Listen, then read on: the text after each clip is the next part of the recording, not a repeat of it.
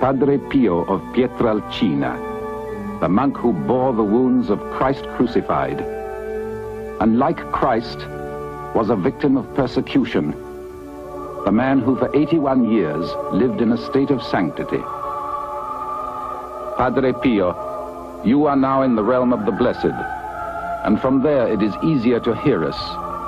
We are small compared to your greatness, but in this nothingness there is so much love, so much affection, so much devotion for you. We open the pages and begin.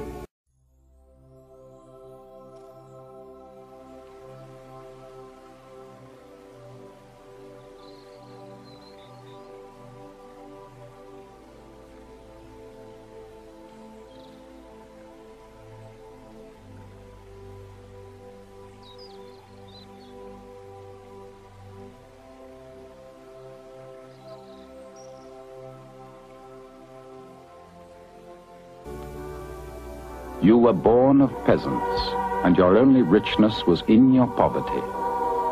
You wished to become a servant of God. Your parents consented, and you followed in the footsteps of the Divine Master, for whom you lived and suffered for more than 50 years, as you walked life's path strewn with thorns and roses.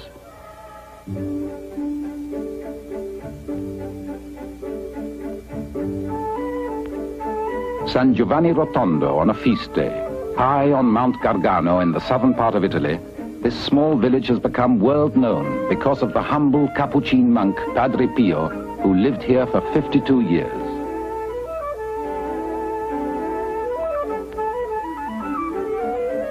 Thousands of faithful followers have arrived from all parts of the world to pay homage to the good Padre.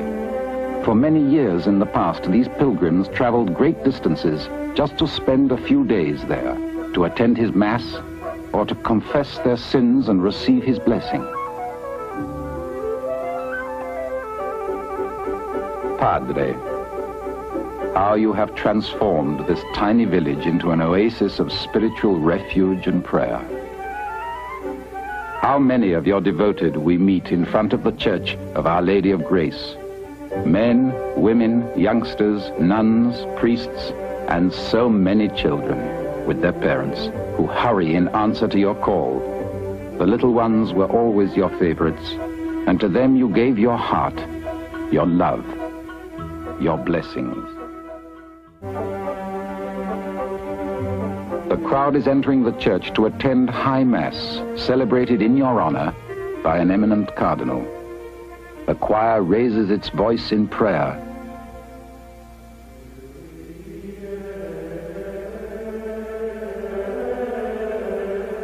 We well know that Holy Mass is celebrated in the same manner by all servants of the Lord, and the benefits derived by the faithful are identical.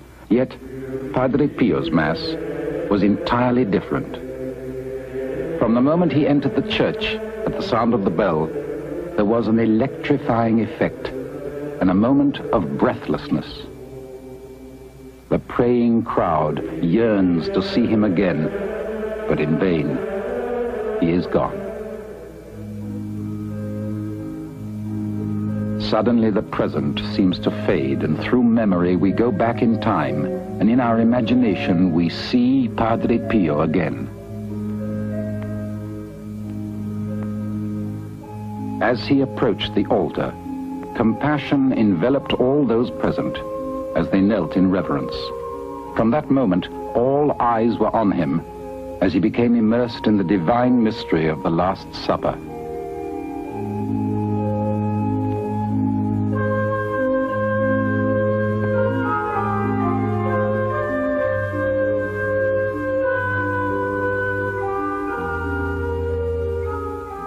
How you were loved, Padre Pio. The love offered to you was a universal love, a sublime love that was shown more intensely by the poor, the suffering, the sick, the dying.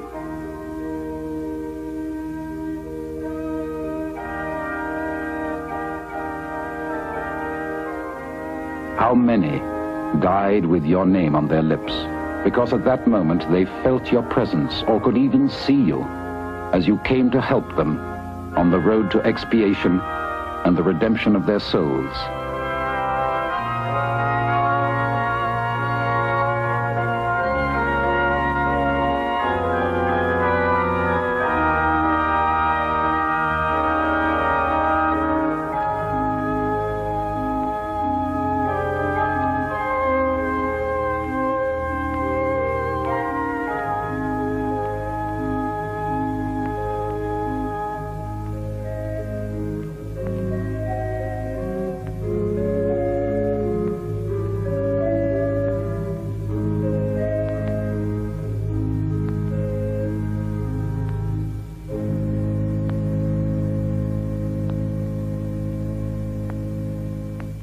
There was a mystical fusion between the visible and the invisible.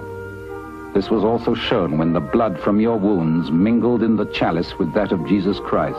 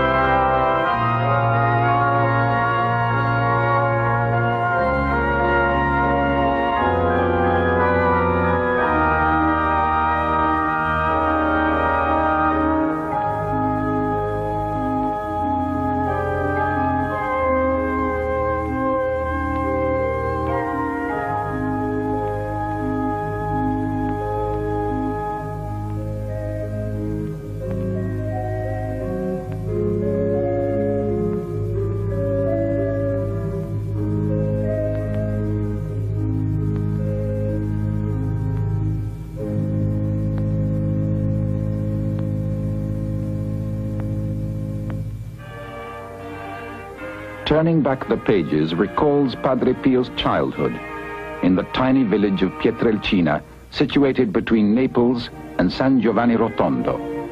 In this mountain countryside, untouched by modern times, Padre Pio was born on May the 25th, 1887.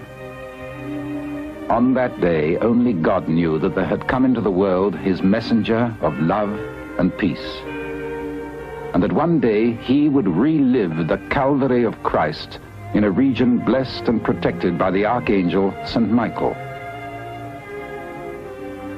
The sandaled feet of a Capuchin monk softly thread their way towards a poor little house where he was born.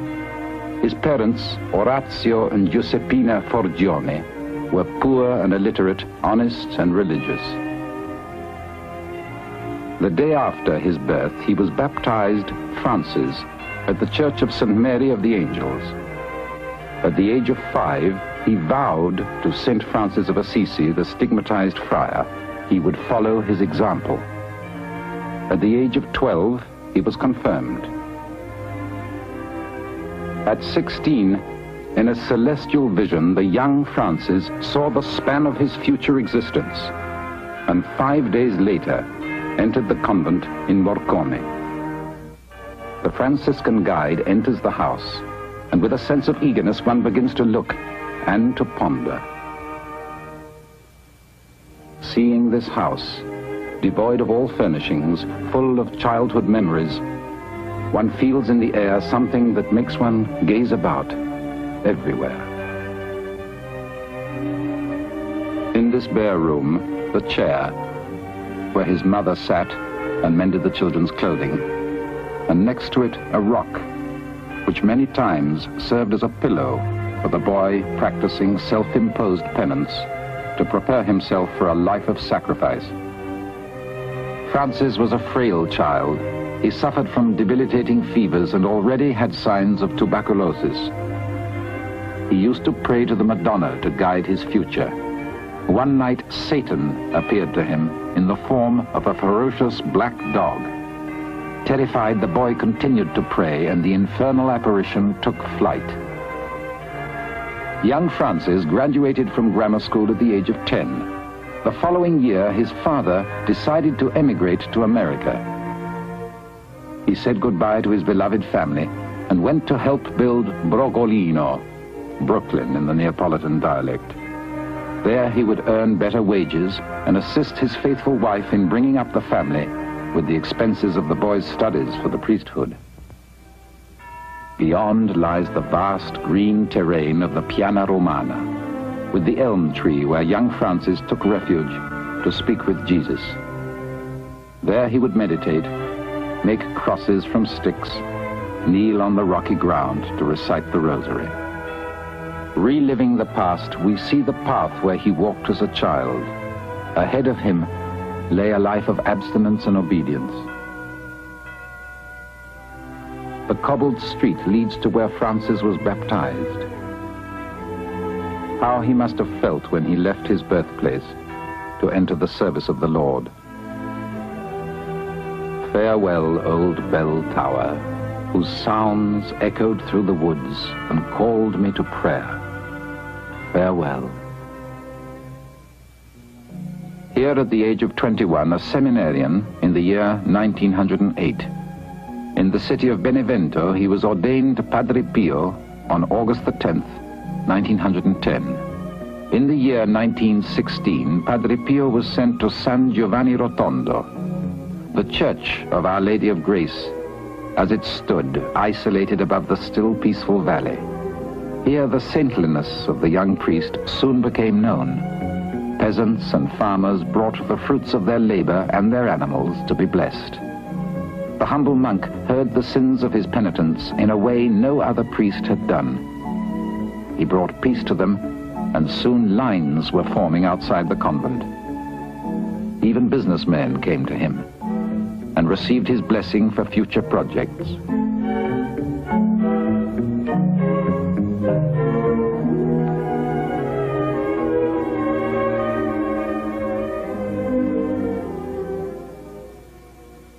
On September the 20th, 1918, occurred the most important event in the life of Padre Pio. It was on that day that he received the 5 wounds of Christ crucified.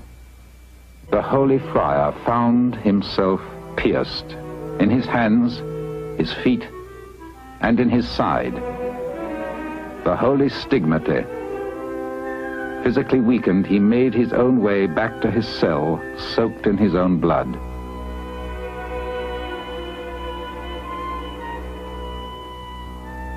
Mary is the inspiration of my hope. And thus, for 50 years, Padre Pio became a living crucifix to shed his blood for the sins of humanity. The news of the stigmate spread, and in 1919, thousands of pilgrims flocked to see Padre Pio. But he was also subjected to medical examinations by scientists and doctors, anxious to disprove their divine origin. Their probings revealed further that the organ of his heart had been divided, known medically as transverberation.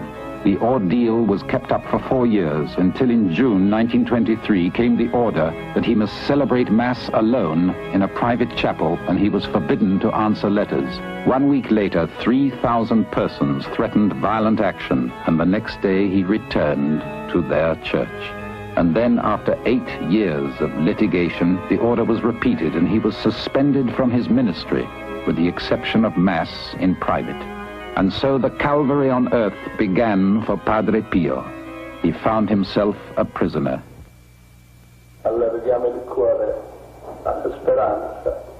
Our hearts reach out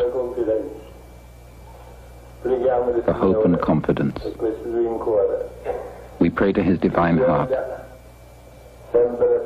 that he may embrace us closer to his heart. And we will try and reciprocate such great love, because love is paid with love. He celebrated in private in the small chapel, and his masses lasted from 3 to 4 hours. During that time, he spoke with Jesus, with St. Michael, with the Madonna, with St. Francis. For 2 years, he was placed in solitude because of his immense love for humanity. Prisoner, because of the blood he shed daily from his wounds, prisoner for his deep faith, prisoner because he was loved, prisoner because people came from the far corners of the world to ask for his prayers, and even because he was judged the most photographed person in the world. Padre Pio, you have understood well the workings of man, and from where you are now, you can best judge.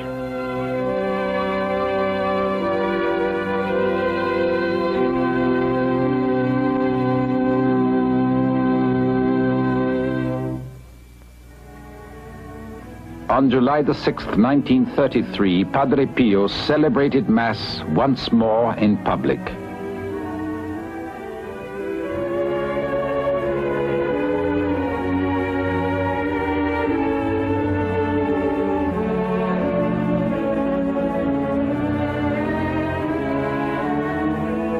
In March 1934, Padre Pio received permission to hear confessions.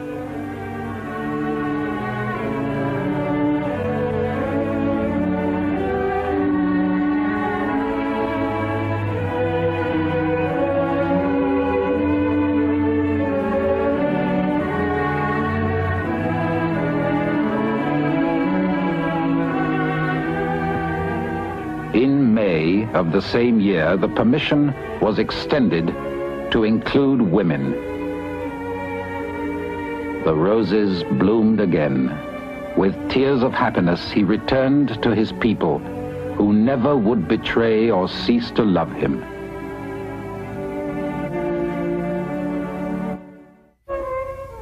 Not far from the Church of Our Lady of Grace stands a large house that for over 44 years was a haven of hospitality for pilgrims visiting Padre Pio. Here lived Mary Pyle, a simple, humble American woman. Mary was born in New York of a wealthy Protestant family. At an early age, she felt an attraction towards the spiritual values as a fundamental necessity in her life. She was converted to Catholicism in the same year that Padre Pio received the stigmate and decided to visit San Giovanni Rotondo. She arrived there in 1923, and there she stayed, living for others. Under Padre Pio's spiritual guidance, she became a member of the Third Order of St. Francis. She dedicated herself to the seraphic virtues and evangelical counsels, to the practice of prayer, chastity, and a deep love for her fellow men. But Mary's days were not restricted to spiritual contemplations. In her humble house, during her years at San Giovanni Rotondo, she answered letters regarding Padre Pio, sending advice, promises of prayers, and his blessings. She organized the women's choir, and her philanthropic works knew no bounds. In her desire to please Padre Pio, Mary invited his parents to live in her house.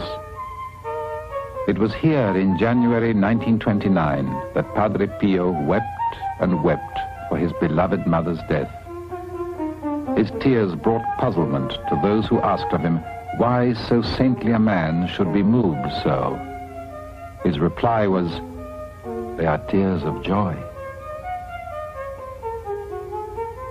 Orazio Forgione remained until 1946, when his earthly life ended. At his side, assisting him in his last hours, was his devoted son, Padre Pio. Since the death of Mary Pyle in the spring of 1968, pilgrims continue to visit her home, remembering the many peaceful hours spent with her. Padre Pio's golden anniversary as a servant of God was celebrated on August the 10th, 1960, in front of the Home for the Relief of Suffering, a jubilant occasion with thousands of his followers present. For many years, the Holy Mass of the stigmatized priest had been the center of life in San Giovanni Rotondo.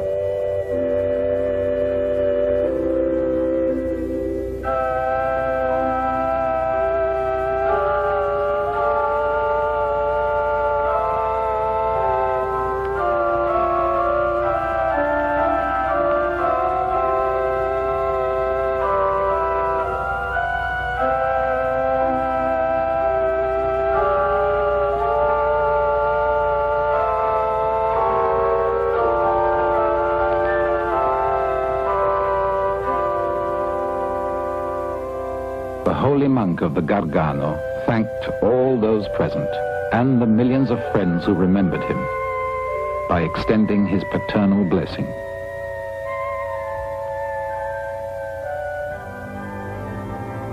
Over and above the graces dispensed to mankind, within the heart of Padre Pio there was a treasure of virtue that brought out his greatness before God.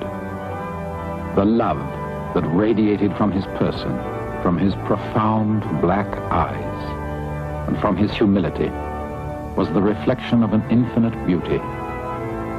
To understand this, we need only to observe him once, as he held the Blessed Sacrament in his holy hands. Here he found his great love, the love that made him saintly. Before the Eucharist, his enraptured soul prompted him to give voice to the most ardent prayers. Those moments were beautiful because they enriched him with graces, and he spread them to others as he walked the path that leads to sanctity. The love for the Blessed Sacrament lit up his heart and gave him ardor for his apostolate and charity for his fellow men.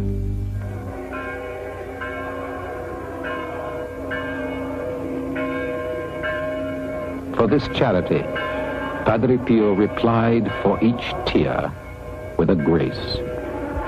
For each soul, he sought above all its eternal salvation.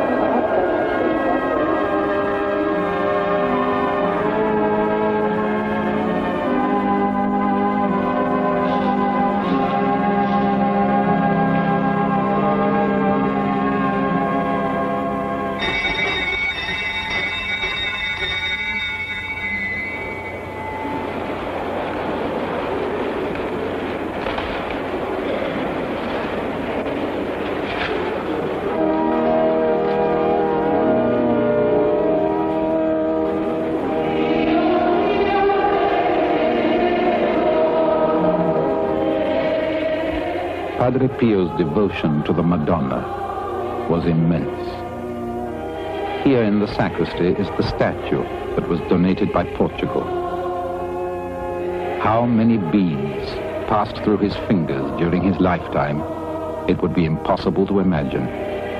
But with each one, he plucked a painful thorn from humanity. Each rosary took suffering from the afflicted and brought peace to the just. Francesco Morcaldi, who was mayor of San Giovanni Rotondo for more than 25 years, and one of the first of the spiritual sons of Padre Pio, recalls the event that occurred on August the 7th, 1959.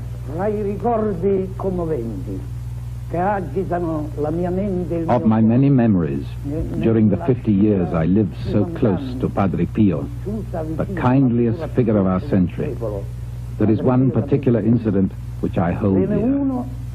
Che non potrò mai dimenticare, che conservo affettuosamente nella mia anima, perché tutto il mondo in quel periodo di aprile. In April 1959, the whole world was apprehensive for the health of Padre Pio, who was, according to his doctors, hopelessly ill. Then, through the efforts of the people of San Giovanni Rotondo and Cardinal Lercaro, we were given hope and joy. The promise of a visit to our village, of the statue of Our Lady of Fatima, which was traveling through all the cities of Italy to invoke peace among mankind and ask relief for the whole world, which had been so shaken by terrible upheavals. The Madonnina of Fatima arrived and descended gently in front of the large church where the kneeling crowd gave her their homage and their hearts. Padre Pio had been ill since April, but he insisted on getting to his feet and coming right down to the feet of the Madonna to bring her his anxieties and his hopes and to ask a blessing for himself and for the world. Very slowly, he descended the long and difficult stairway of the convent. He was supported by two brothers, and they had to stop several times. Then he kneeled, kissed the feet of the Madonna, and made an offering of a white dove and a gold rosary given by the faithful of Florence.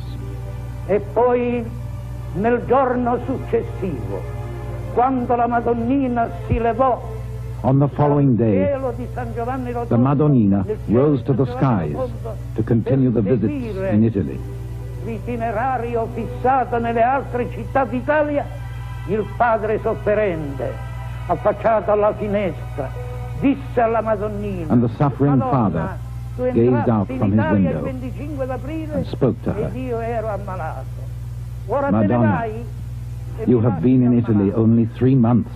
You came here when I was ill, and now you leave us while I'm still ill.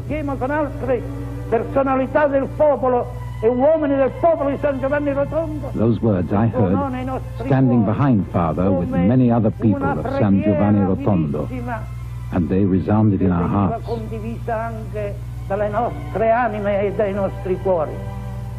La Madonnina si levò nel cielo. But the Madonna rose into the heavens. At that very moment, Padre Pio felt a tremor of new life. He found he was able to take up again his mission of love and brotherhood for all the faithful who come to San Giovanni Rotondo from all over Italy and the world. Long live our Madonnina of Fatima, our Madonna of Grace. Long live our Madonna, who ever descends into every corner of the earth and unites innocent souls to plead with people for prayer and penance. And she will restore the great peace which is Christ's, and is also the peace of all nations and of all people.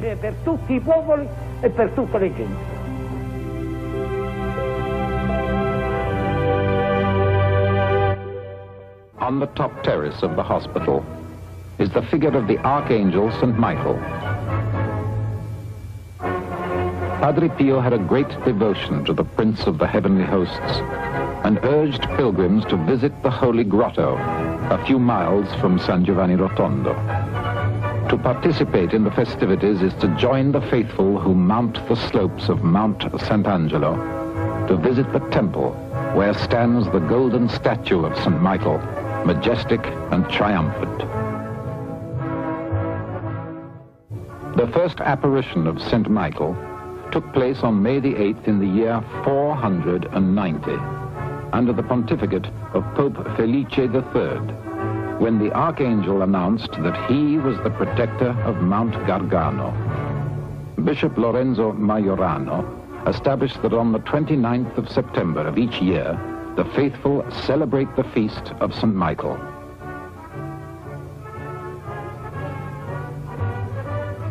Descending these time-worn steps, one arrives in the subterranean cave where St. Michael made 4 apparitions. Lining the walls of primitive paintings are interspersed many testimonies of the miracles attributed to the Prince of Heavenly Hosts.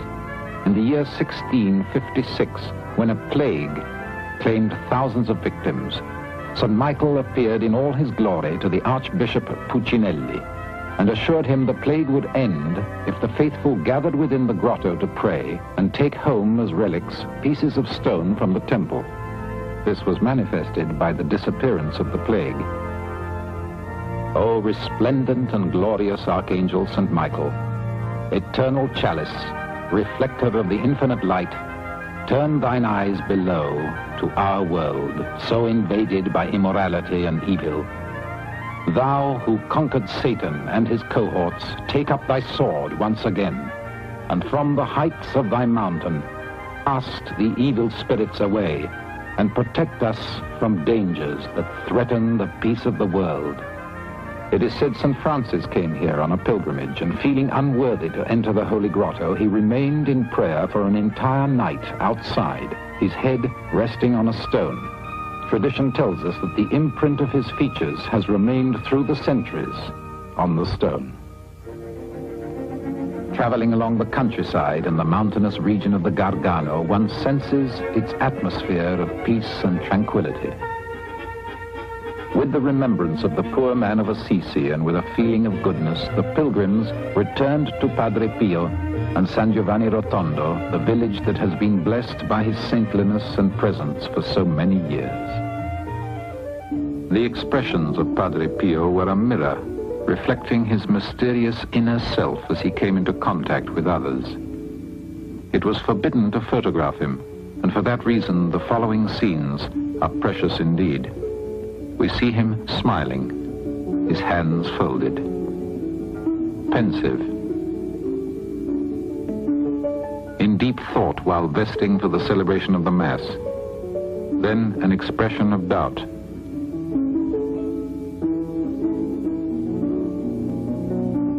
Now he averts his glance.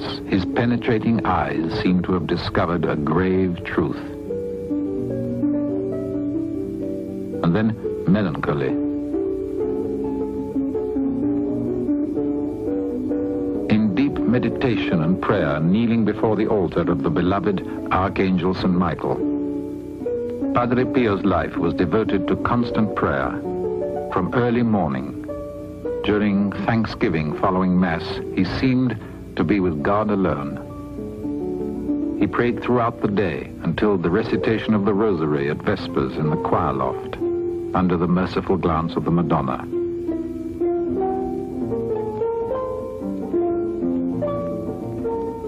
One recalls an occasion when he paused to pray in the main church, in the presence of a large group of faithful who knelt immobile, as if fearful of interrupting the good Father's meditation. Rare and unusual are the following glimpses of Padre Pio within the cloistered privacy of the convent, seen here in a meeting with his superior.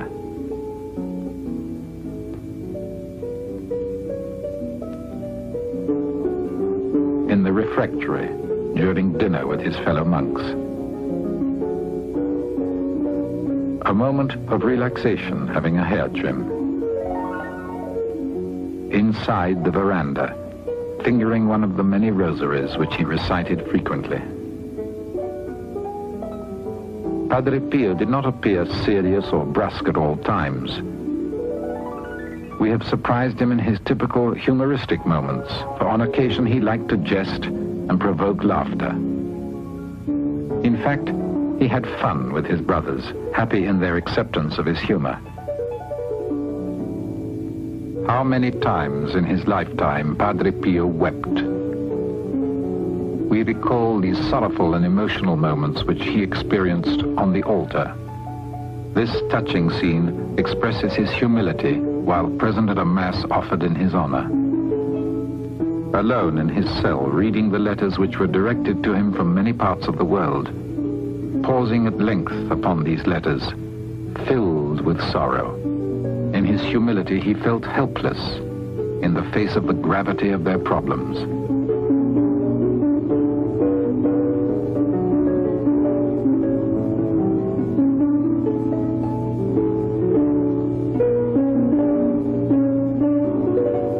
It was truly a relief for the saintly monk to weep at the immense joy he felt while offering the holy sacrifice of the Mass. Padre Pio knew how to address his devoted followers, giving spiritual counsel or advice on the conduct of their daily lives, showering graces and benedictions in his path to the poor, the tormented souls, to the sinners. Padre Pio was most happy when he came in contact with those most dear to him, the children, his cherished ones, of whom he displayed his joy at having them near him to embrace and kiss them. The presence of those small creatures of God gave relief to his suffering. He bore a resemblance to their pure and innocent childhood, and he bestowed many graces upon them. He welcomed them in his garden. Here he experienced his apostolate, a mission which only saints achieve. May the hand of Padre Pio be a warning to souls who have strayed, and to those who have lost their way, traveling on a road marked by hatred and violence. From these divine features may words of tolerance, goodness, and mercy spread throughout the world. This is the hand that forgave and blessed, that led hardened sinners to the path of enlightenment.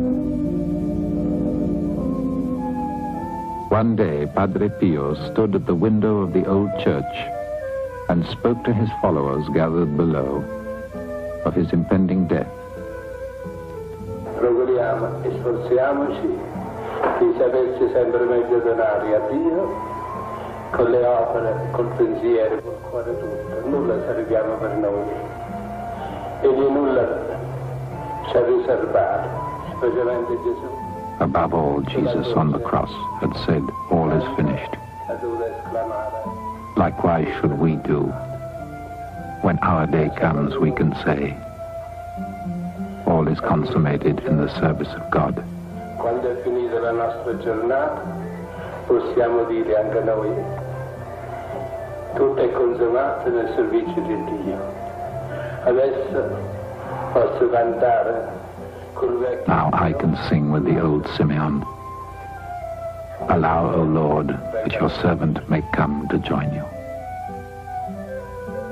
One rainy afternoon, he went out from the convent for what was to be perhaps the last time. Like all citizens of San Giovanni Rotondo, he went to the polls to vote. During the last 2 years of his life, when growing weakness incapacitated him, Padre Pio's superiors gave him a wheelchair to transport him within the confines of the convent.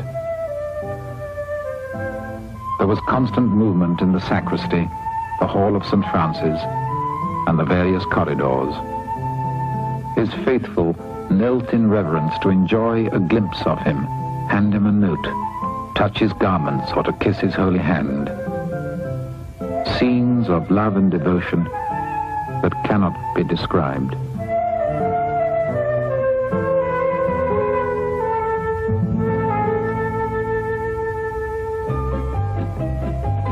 It was the day commemorating 50 years of Thorns and Roses, September the 20th, 1968. Half a century had passed since the day when Padre Pio received the wounds of Christ crucified. From all over the world, his followers and spiritual children came to celebrate this important milestone in the life of the holy monk. Prayer group leaders spoke to those gathered, extolling the saintly monk's virtues and bringing him the good wishes of those unable to attend. For one and all, there was that smile of Padre Pio, who in just 3 days would be with them no longer.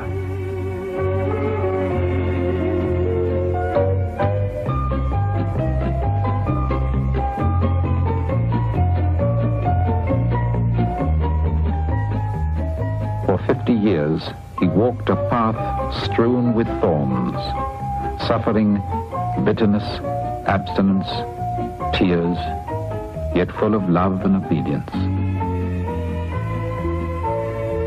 During these anniversary celebrations, the first stone of the monumental Way of the Cross was placed and blessed, a project he long dreamed of by Padre Pio. Below the Church of Our Lady of Grace, Padre Pio's tomb was blessed, just 16 hours before his death.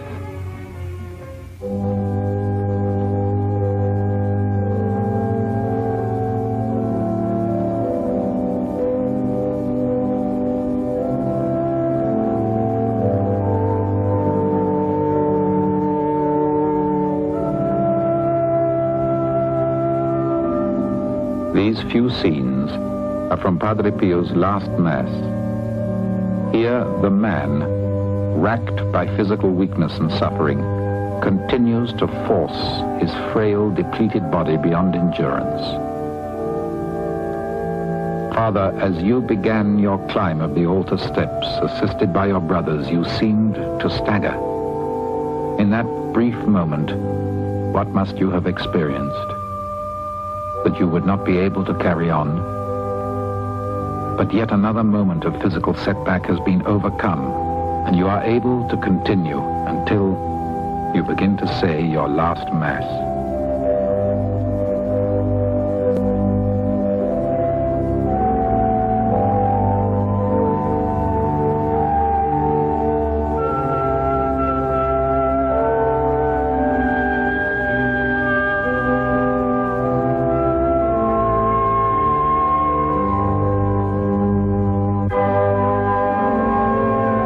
Anxiety pierced our hearts at the deathly pallor of your hands, placed over the chalice for the oblation.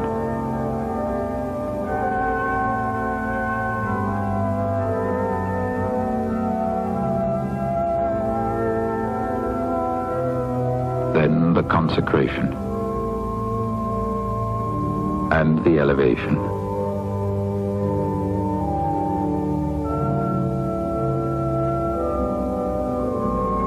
What an effort to find the strength to continue, to consecrate another drop of Christ's blood, to renew your feeble body with your own almost empty veins.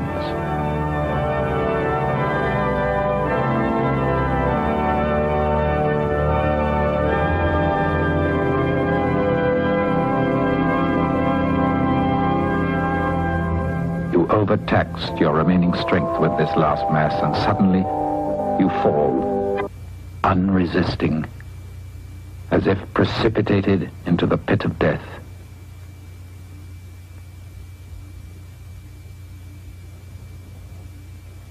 With this last sad impression in our minds, we leave you, still alive, but we were never to see you alive again.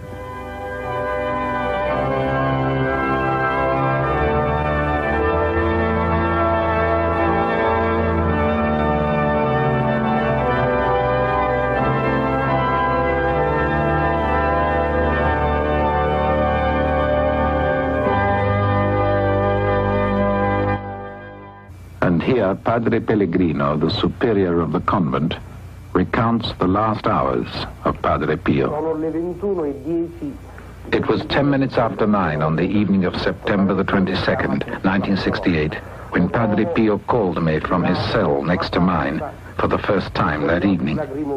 I found him turned toward the room with tears in his eyes, but they are sweet tears. I dried his lashes, asking him what he would do, and left.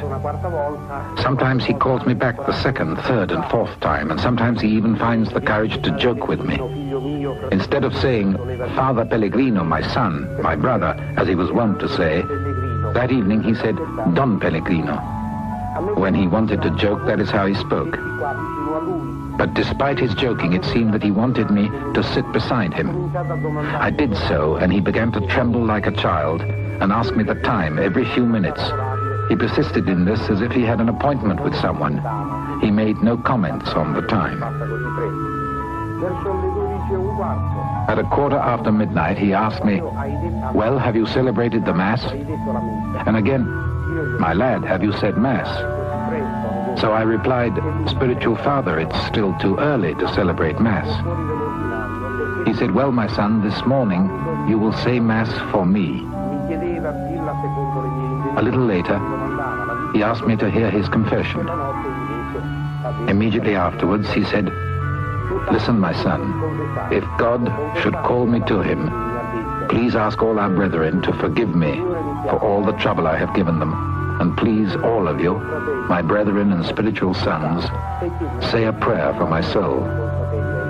I answered him rather sharply, "Listen to me, Spiritual Father. I assure you, you still have a long time to live." he was very hurt by my manner, and by way of asking his forgiveness, I said, "Spiritual Father, if you should be right, may I ask of you at least a last blessing for your brethren, for your spiritual sons, and for all your sick ones?"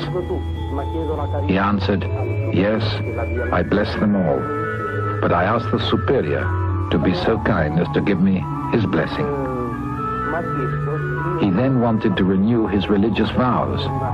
At this I was really disturbed, because this ceremony we never perform except on our deathbed. I had heard his confession many times, but he had never asked to renew his religious vows.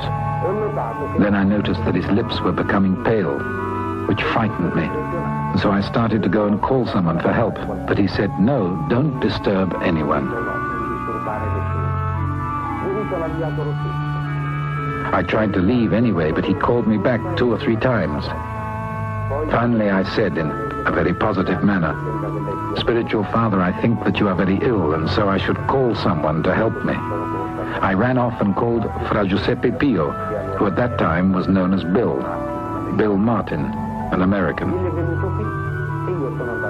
Bill came right away, and I went to telephone to Dr. Sala. The doctor arrived in about 15 minutes, and as soon as he saw him, he also thought it was a case of his usual bronchial asthma attacks. We prepared the injection given to him at such times, and when Bill and I went to raise him for the injection, it was impossible to lift him. Padre Pio had given up the struggle. We had to carry him to his bed where the injection was given him, after which we again placed him in the armchair, the doctor thinking that he would breathe better there. I prepared some coffee and gave him some. He had the strength to take it, but not to swallow it. Evidently his throat had begun to contract.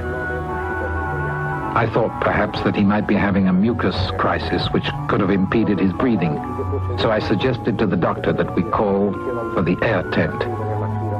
But the doctor knew that it was not a question of mucus, but of something much more serious. About 10 minutes later, the doctor noticed that Padre Pio was not reacting to the injection, and so we hastened to call the superiors, all of the brethren, Dr. Gusso, Dr. Scaralli, 2 or 3 of the nurses from the hospital, and his nephew, Mario Penelli. Finally, they all arrived. In the meantime, Brother Paolo, the sacristan, had prepared for the ministration of the sacrament of extreme unction. We were all gathered around Father, praying, while the doctors were trying to give him oxygen, first through a tube and then with an oxygen mask. But unfortunately, it was all of no avail. At 2:30, Padre Pio, without a contraction, without any brusque movement, his hands still entwined around his rosary, and the words, "Jesus, Mary," on his lips, gently bowed his head and passed into the arms of his Creator.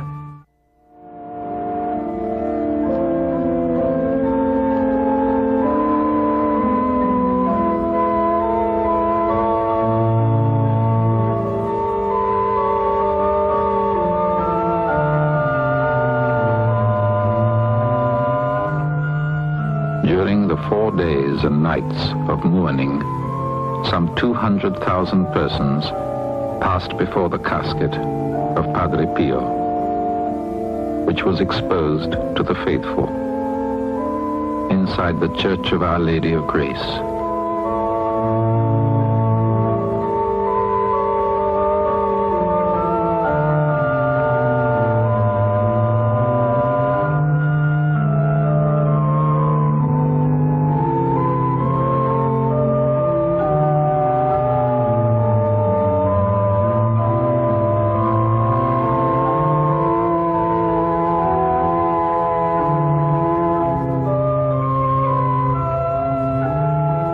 You have left us forlorn in our tears and sadness.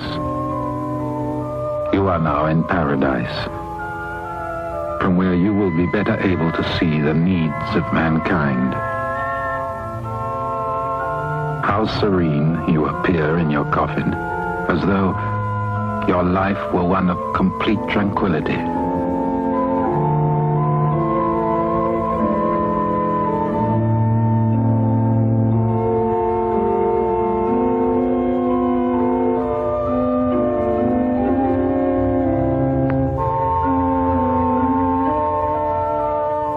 Like Jesus, he was pierced in his side, his hands, his feet.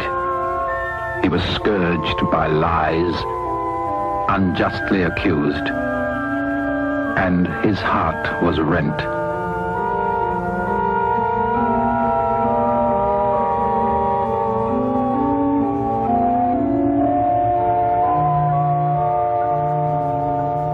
Was Pietrelcina another Bethlehem? Was the tragedy of Golgotha enacted once again in San Giovanni Rotondo?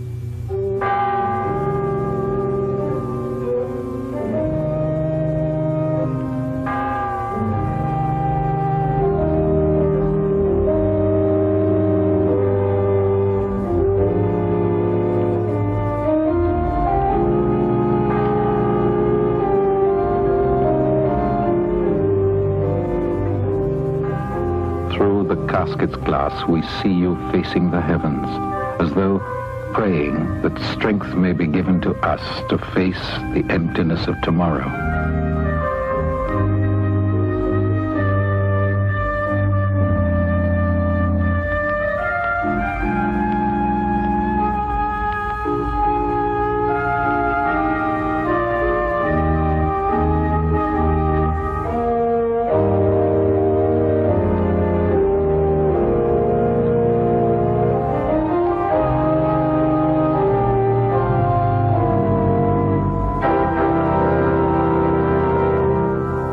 The bell is silent. The window is empty. We strain to hear the echo of your voice.